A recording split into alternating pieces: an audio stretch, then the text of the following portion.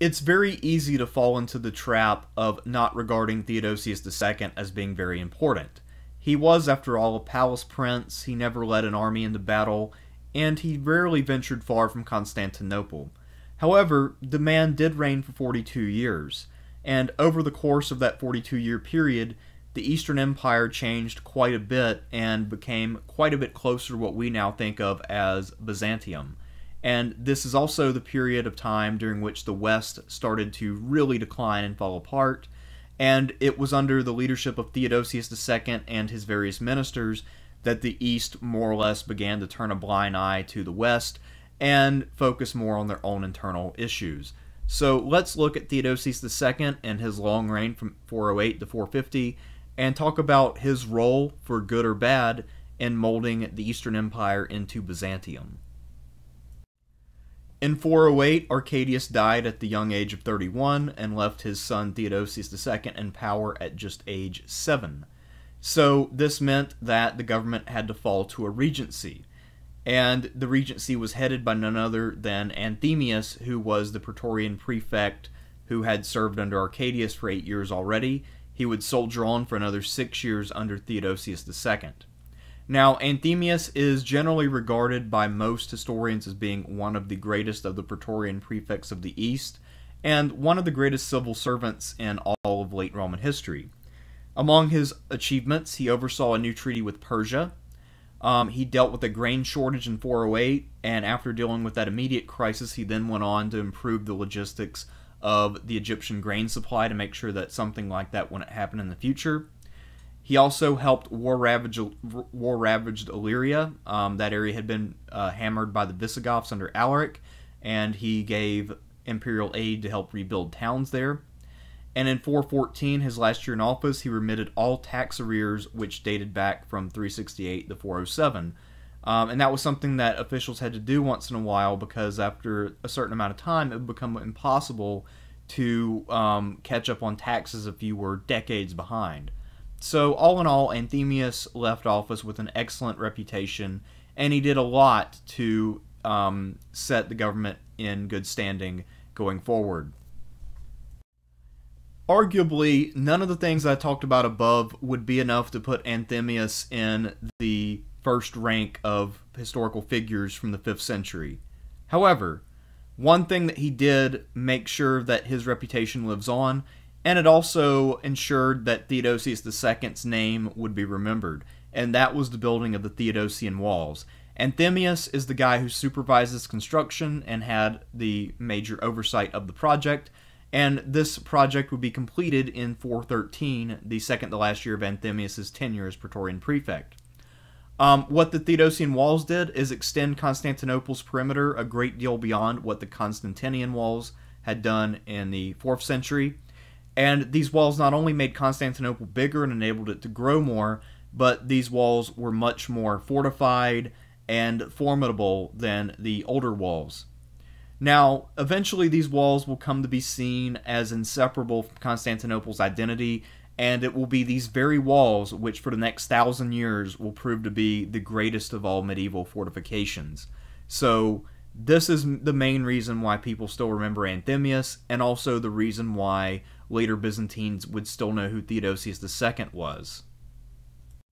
In 414, Anthemius disappears from history. Most likely he died, and at that point, Pulcheria, who was Theodosius II's older sister, assumed the role of regent, and she would hold that role for 2 years until 416, when Theodosius II would turn 15 and come into power in his own right. Pulcheria adopted Aurelian as her Praetorian prefect to replace Anthemius, and Aurelian is a veteran of the pro-Roman versus pro-German conflict, which had really racked the reign of Arcadius. If you want a reminder on that, I suggest you look up my video on Arcadius. Now, Pulcheria is an interesting figure, and she will remain a key element in Theodosius' government for the entirety of his reign. She's different from her siblings, her 2 sisters and her brother Theodosius, in that she has a dominant personality and she tries to assert herself in all matters. Now, one thing that all of the children of Arcadius had in common is that they're all very religious. So Pulcheria, Arcadia, and Marina, the three sisters, all took vows of virginity, and in doing so they were encouraged by the Patriarch Atticus, who actually wrote an entire book praising virginity. Now, this decision would have repercussions way down the line when there were no heirs for Theodosius II, but at the time, this may have seemed like a good idea since it prevented the growth of cadet branches of the Theodosian dynasty. Now, when she took over as regent, Pulcheria took Theodosius under her wing and really directed his education. And apparently her main concern was making sure that he deported himself properly, so they spent a lot of time talking about manners and ceremony and things of that nature. One of the defining characteristics of Theodosius's court life is that because Pulcheria and the other two sisters, Arcadia and Marina, were so religious and were lifelong virgins, the court tended to be very austere, and it felt more like a convent than a traditional Roman imperial court. Now, if you remember back to the court of Arcadius, which was run by his wife Eudoxia, it was a place where there was song and dance and drinking and fun. But the court of Theodosius is basically the opposite of that. It is run like a monastery or a convent. Now, this means that this is one of the characteristics that will really distinguish the age of Theodosius from what comes before and after. And another interesting fact about this court is that most of the visitors are monks and bishops.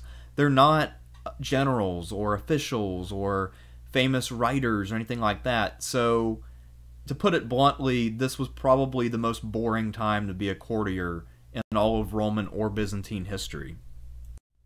Let's take a moment to talk about Theodosius's personality. Now, unlike his father Arcadius, it does seem like Theodosius had a personality that you can actually describe using words. He was charming, he was popular with the Senate and the people, so apparently when he would ride about the city, people would wave at him, he could talk the talk, and generally people were well disposed towards him and kind of liked him. He did share the religious zeal of his father and his siblings, however, although we don't know of anything like him taking a vow of virginity or anything like that, but his very tolerance of Pulcheria's idea of what a court should be does heavily imply that he was just as religious, or at least very close to as religious, as his siblings and other immediate family. Now, Theodosius's main interest as a person were actually scholarly. He was actually a very learned man, but his interests were all in secular learning, not in things like theology. So his favorite subjects were classical authors, so he read a lot of Greek and Latin historians. He liked math, he liked natural science, astronomy, but his main interest, the thing that really got him up in the morning, was that he was really interested in illustrating and illuminating manuscripts. And by this point, we have manuscripts that are in codex form, and a codex is basically a book rather than in the old-fashioned scrolls. So because of that, and because of this interest, his sobriquet was Theodosius the Calligrapher. The most important thing that happened while Pulcheria was holding the regency was a civil disturbance in Alexandria. Now, civil disturbances in Alexandria were pretty much par for the course. Alexandria was extremely riot-prone, and people would fight each other in the streets over things that seem pretty trivial and arcane to us. They would fight over matters of theology. Well, Cyril decided to provoke anti-pagan sentiment in the city, and the reason that he did this is simply because he wanted to elevate his see's prominence above Antioch and Constantinople. And he wanted to do that by making sure that Alexandria had a reputation for cracking down harder on paganism than the other two cities. So, that is part of a larger context, by the way, where Rome had already claimed the first spot in terms of preeminence among the churches, but the other slots were up for grabs. It was kind of assumed Constantinople would be number 2 because it's an imperial center, but Antioch and Alexandria have much deeper histories, and they also have produced way more theologians in the early 5th century. So, you know, if you're a bishop of Alexandria, you feel like this is a winnable fight. And for Cyril, he decides to take the low road. So what he does is he whips up Alexandria into another fervor, and this, by the way, also puts him in conflict with the civil governor of Egypt, who, as you might imagine, is not a big fan of huge riots, since that is his job to deal with all the chaos that Cyril is going to create. So Alexandria gets up into a hot fervor, and in the midst of that fervor, some really fired up Christian monks decide to go after a pagan philosopher named Hypatia. She's a famous philosopher and mathematician. Depending on the year of birth that you accept, she was either in her 40s or her 70s at the time. Anyway, she was famous for going around through the streets and explaining Plato and other philosophers to common people on the streets. Like I said, Alexandria is kind of a nerd camp. Anyway, her death is really something that became sort of a mark against the administration of Theodosius, and ultimately it was something which helped to divide the court. Different people had different feelings about what had happened, but because the sort of bigoted brand of Christianity was current with people like Cyril and Pulcheria, it managed to stick, and no one was ever punished for creating this condition where people could be murdered in the streets. If I may be excused for breaking chronology, let's go ahead and look at the anti-pagan activities conducted by Theodosius II and his administration more broadly, since the subject has now been broached. In 423, Theodosius II confidently claimed that there were no pagans left in his territory. Now, we know that this claim is completely false because we have archaeology now, and we know that we can find pagan idols and other things all the way up until about the 8th century in rural parts of the Byzantine Empire. So, this claim is pretty false. So, we also know it's false, even without archaeology, because in 435, Theodosius II issues repeated prohibitions against sacrifices and orders existing temples to be converted into churches, which obviously implies that there are still pagans out there doing their thing. For the most part, though, 5th century persecution is not like the persecution that we see in the period of the Inquisition in the late Middle Ages. It's more or less limited to stopping people from practicing their religion, and it rarely ventures into attacking them for the way that they think or believe, or even what they write. However, there was an exception made. In 448, Theodosius and maybe somebody at his court became aware of Porphyry's against the Christians, which was an old text where Porphyry tried to discredit the validity of the Bible and of Christian doctrine. And he ordered that that book be burned. And while we don't know for sure, there's a good possibility that this burn order was extended to Celsus, who I think wrote before Porphyry, and then Julian the Apostate, the 4th century emperor, who wrote in the tradition of Celsus and Porphyry. And in the case of all three of these anti-Christian authors, we only have them preserved in Christian writings where someone will do large quotes of the earlier work and then write their own refutation or try to explain why the attempted refutation of Porphyry or Celsus or Julian is wrong. So, as I mentioned previously, Theodosius II officially took up the government in his own name when he turned 15 in 416. The first order that issued directly from Theodosius II that we know of is from 419, when he ordered his sister Pulcheria to go find him a wife and empress. So Pulcheria ended up finding an Athenian girl named Athenias. She was a beautiful, learned daughter of an Athenian professor who had recently died, and she came to court looking for a redress to her grievances, but when Pulcheria met her, she knew that this should be Theodosius's wife, and so she introduced the two, and Theodosius had to have her.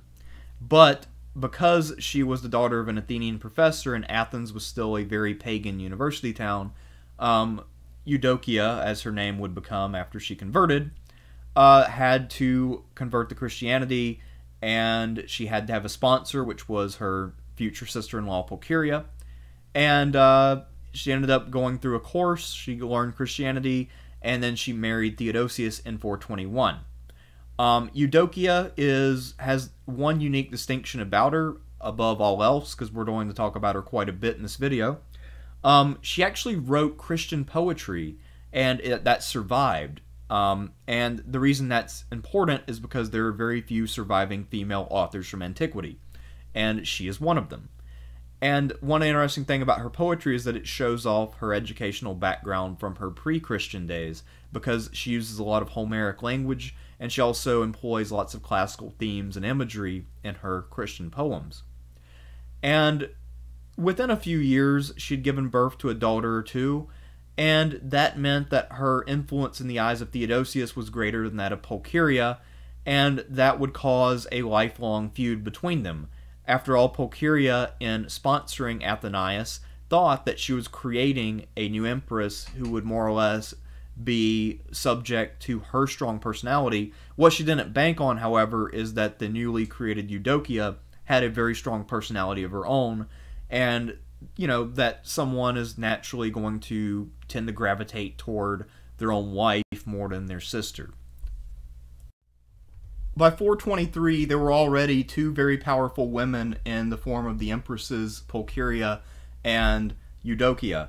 But a third would arrive very shortly, and this was Galla Placidia, who was the aunt of Theodosius II. She was born in 388. She had originally been married to King Ataulf of the Visigoths, the successor to Alaric, the man who sacked Rome, and she had served as his wife for 1 year from 414 to 415.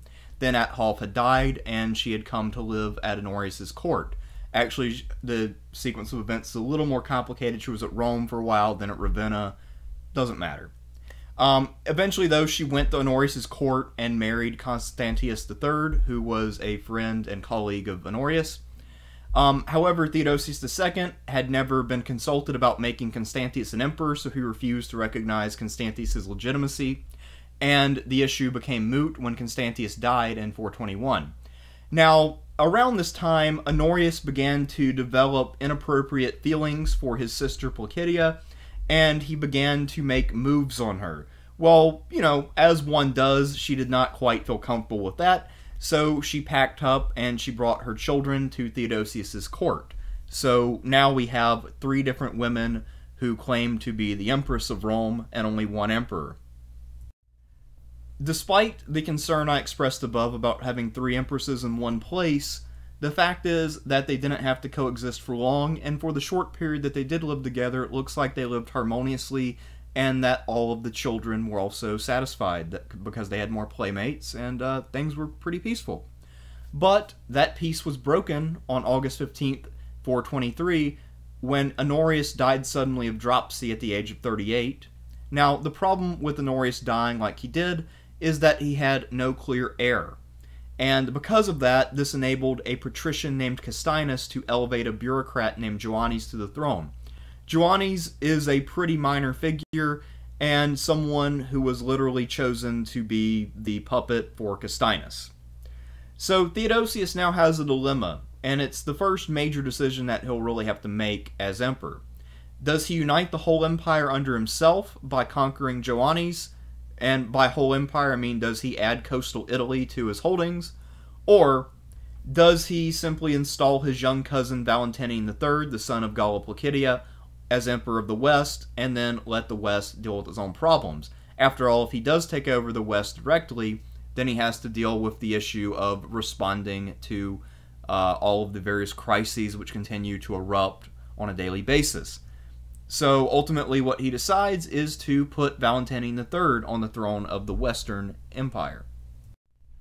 So as I mentioned, Theodosius was at a crossroads, and he decided to install his cousin Valentinian III on the throne in the West. And in order to make sure that he himself benefited from this action, he decided that Valentinian III and his daughter would get married when they both came of age. At this time, Valentinian was a child, and his daughter was also very underage. And just to sweeten the pot a little bit more, it was decided that Illyria would revert to Eastern control. It had been given to the West at some point, but now this was going to revert to Eastern control. So Theodosius was going to get something out of installing his cousin other than influence. So he put together a large expedition under the command of Ardaburius and his son Aspar. And after a considerable struggle with some radical changes of fortune, Ardaburius was actually captured at one point. This expedition managed to overcome Joannes. Now, Theodosius, after this expedition had won, was eager to travel west and crown Valentinian in person, But while he was on the route, he actually fell sick at Thessalonica and was unable to complete his journey. So the Patriarch of Constantinople went instead. Now, because Valentinian III was underage, Placidia served as his regent from 425 until 437, when Valentinian III turned 18 and assumed control in his own name. The expedition against Ioannis in of itself was not really that big of a deal. However, there were 3 young men present who distinguished themselves and would go on to play great roles in the affairs of both the eastern and western halves of the Roman Empire. Those 3 men are Aspar, Boniface, and Flavius Aetius. So, let's start with Aspar, who was one of the generals on the eastern expedition. He was the son of Commander Artiberius, and he commanded his own expeditionary subforce. Well, when Artiberius was captured after his fleet was hit by a storm, Aspar was the one who ended up winning the campaign, and he managed to even take Ravenna by navigating through the swamps and taking the city by surprise. If you know anything about late Roman and early Byzantine history, you know that Ravenna was the most formidable point in Italy, and that taking it by siege or by surprise was extremely difficult. So that's a pretty big deal that Aspar was able to do that, and it really established him as one of, if not the premier general of his age. Artiberius was rewarded for this success with a consulship in 427, and then his son Aspar was rewarded in 434 with the consulship. As for Boniface, he was later very famous in Africa as a count, but he made his debut during this war as one of the key followers of Galla Placidia and someone who came out to support her. Flavius Aetius, who later became known as the guy who defeated Attila the Hun, was still very young at this time, and he had joined up with Ioannis.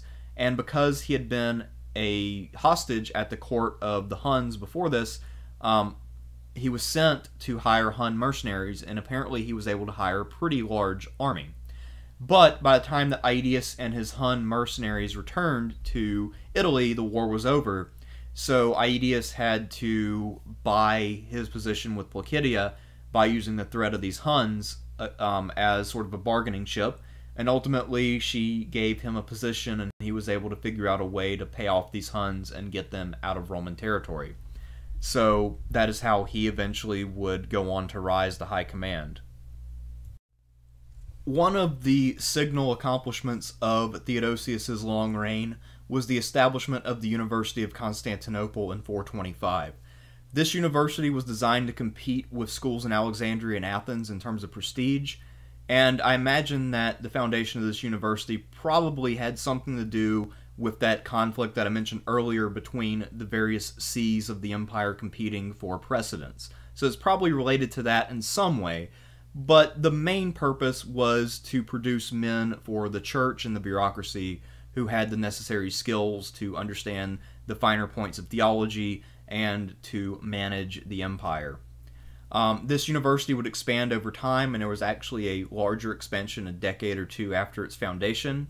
And if you look at the initial university, we see that there are actually more professors of Greek rhetoric than Latin rhetoric, and many of the old school historians, the guys who are really concerned about ethnicity and things like that, will point to this as sort of this time when the Eastern Empire starts to become more Greek and less Roman. I think there's something to be said for that, but I think it's also very important to keep in mind that this process of the Eastern Empire taking on its Greek identity and starting to use more Greek in its daily life was a very long process, and we should also remember that they never quit calling themselves the Romans, and they never really quit being Roman.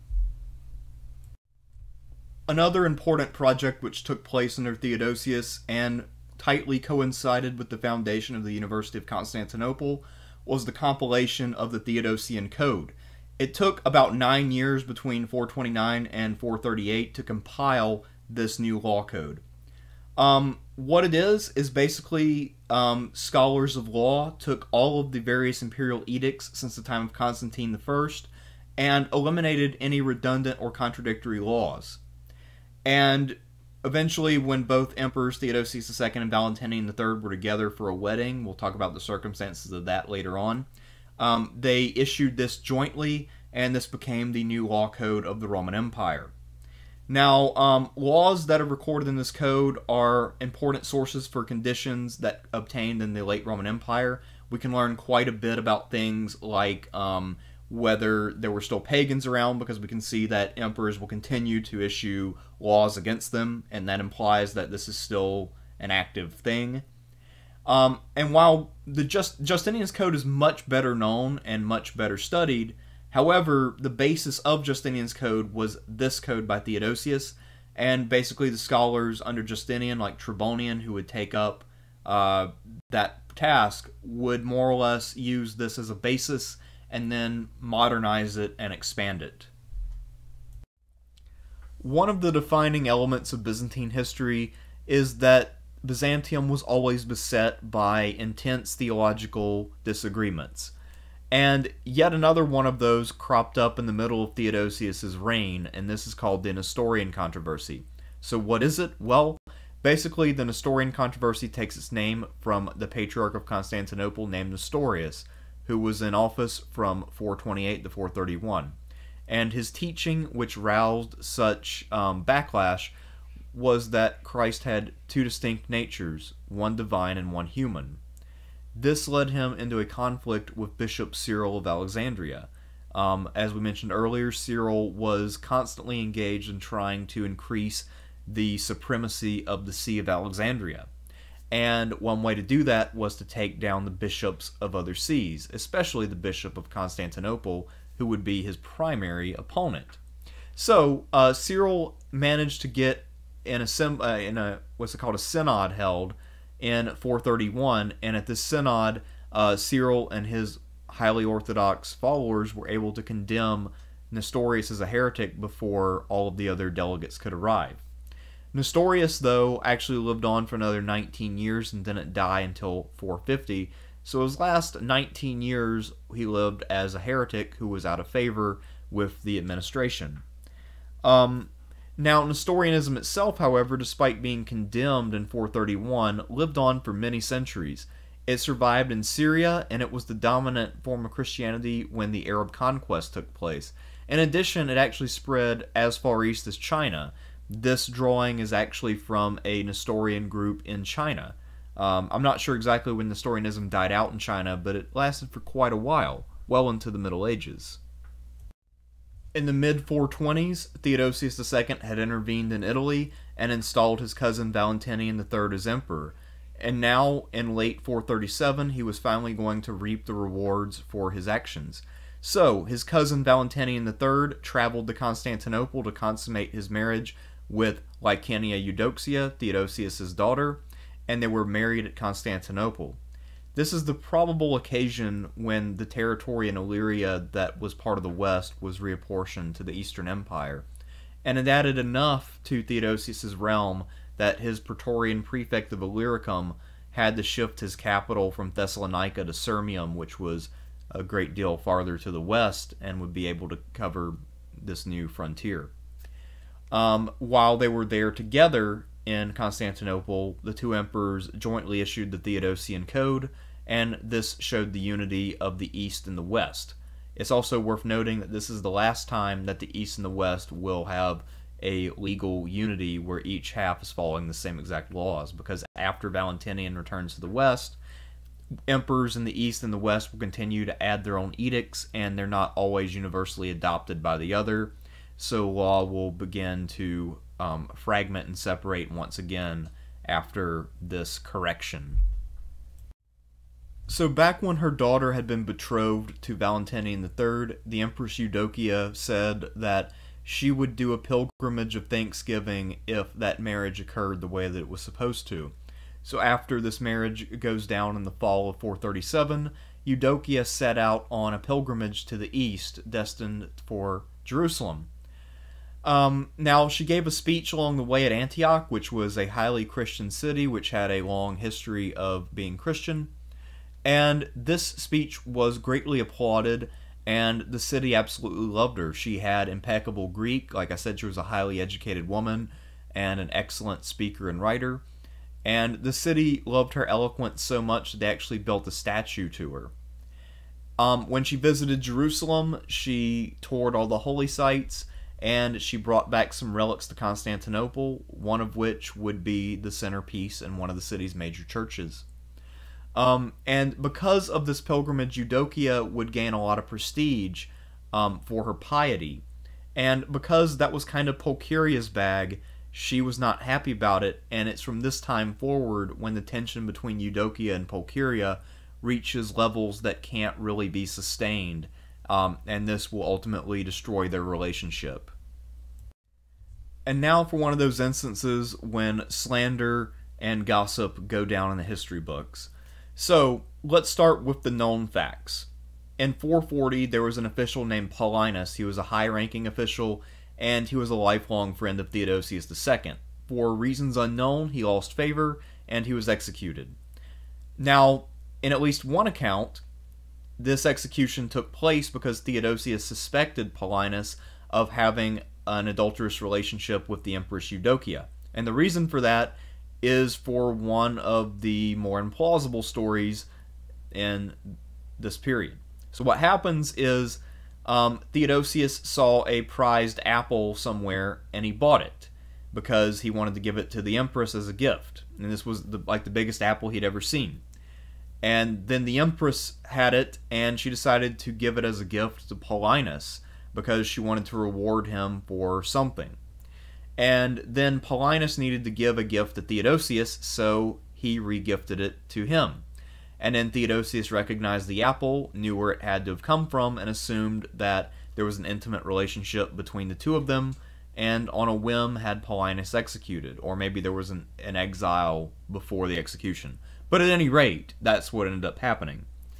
However, there's really not a lot of reason to buy this story. This was probably something that was inserted in the history books by Pulcheria, who survived all of the other actors, at least in terms of having influence in Constantinople. And it also doesn't really make sense because in the account where this story is given off as fact, Eudokia left immediately to go to on her extended pilgrimage, but in reality she actually didn't leave until 443, and she continued to deny this story even when she was on her deathbed in 460.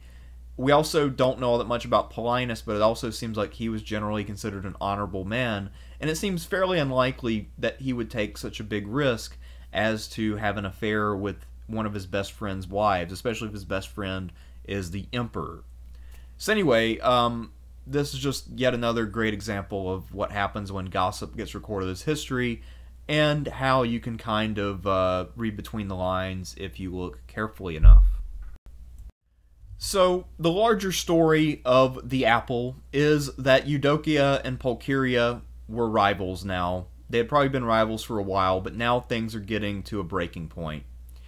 And this is probably why Eudokia decides to abandon Constantinople and live the rest of her life in Jerusalem. Dealing with Pulcheria is simply too much. So, it's probable for that reason, in my opinion at least, that Pulcheria is the source of the apple story, and she's the one that tried to tie the fall of Paulinus in 440 with Eudokia's departure in 443, and that she tried to imply guilt because of that. And if you look at the rivalry that they already had over piety, then it kind of makes sense that Pulcheria would want to paint Eudokia as an adulteress, because then that makes her less pious than the lifelong virgin Pulcheria. Anyway, there's also another story which also seems a little weird and gossipy and petty, that there was a spat between the two over the prestige of their entourage, because Pulcheria had a chamberlain, and when Eudokia found out that Pulcheria had a chamberlain, she wanted one for herself. After all, she is the empress who is the mother of children, and not just the emperor's sister, who holds the title of empress but doesn't actually, have sex with the emperor, to put it frankly. But Theodosius, when she brought this complaint to him, said, "No, you may not have a chamberlain. That is an honor reserved for my sister." And that apparently incensed Eudokia enough that she was, ready to call it quits, and she also at this point had no desire to see Theodosius any longer. There also are reports that the eunuch Chrysapius is one of the people who was really driving this rivalry forward to advance himself. Because if one of these imperial women loses favor, or hopefully both of them lose favor, then at that point Theodosius has to turn to another source for advice, and that could be Chrysapius. However, blaming Chrysapius for this might not be accurate, because as a eunuch, he generally will tend to get blamed for everything anyway, regardless of whether it's actually his fault. And a lot of the speculation that it was his fault comes from the mere fact that he was the guy who rose up to be the next major advisor. But there's really no way to then prove that he was driving forward all of this court drama. Anyway, let's move on to other stuff. In 443, Eudokia left Constantinople and never returned. She would spend the last 17 years of her life, from 443 until 460, in Jerusalem. Within several months of her arrival in Jerusalem, Theodosius sent one of his bodyguards, and then that bodyguard executed 2 prominent members of Eudokia's entourage. So there was some definite tension between Theodosius and his wife, but there's really no reason to think that it was because of Paulinus. It was more likely because of the spat with Pulcheria.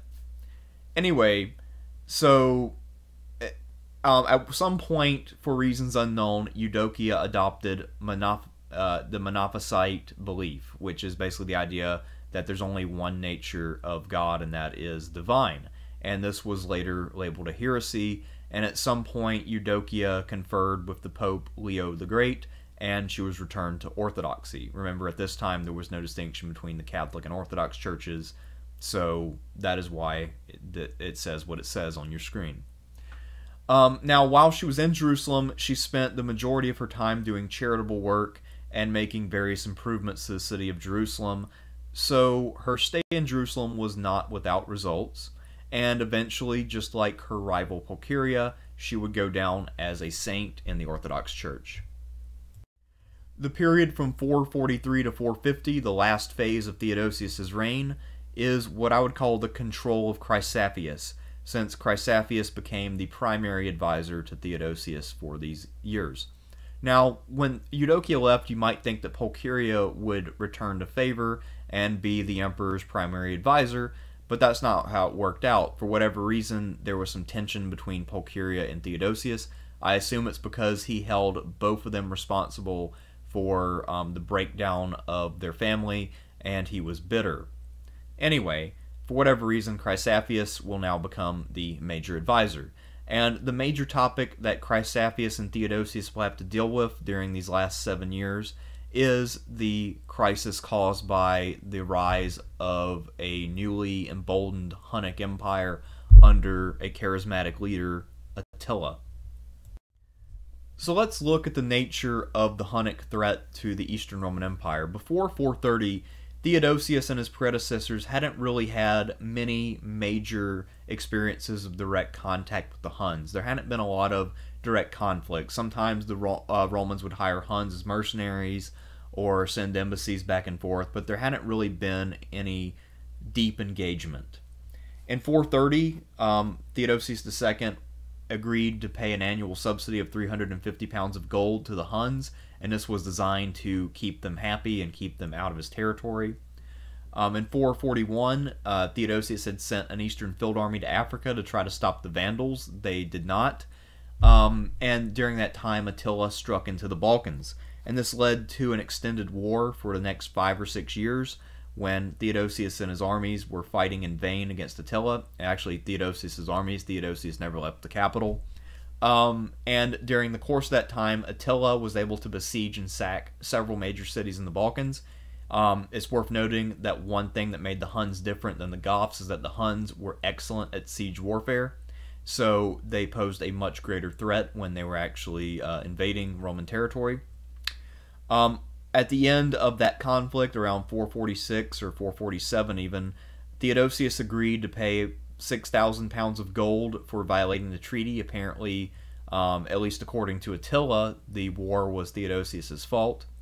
And he had to agree to 2,100 pounds of gold as annual tribute, and also the cost for ransoming back the captured Roman soldiers was going to be expensive. When people think of Attila, they realize that he was a threat to both halves of the Roman Empire, but most people really focus on his campaign in Gaul.